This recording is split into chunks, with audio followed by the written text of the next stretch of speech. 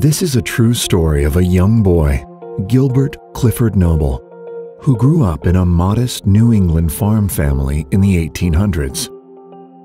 He was discouraged from attending college, but with the determined support of his one-room schoolhouse teachers, applied to Harvard College and was accepted. At Harvard, he graduated with honors and decided to move to New York City, where he found a job with a bookselling business.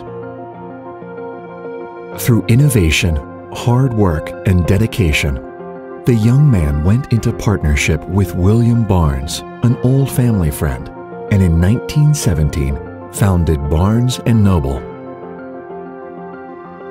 In Betty Noble Turner's compelling new biography, discover the life of an extraordinary man who helped to build the world's largest bookstore.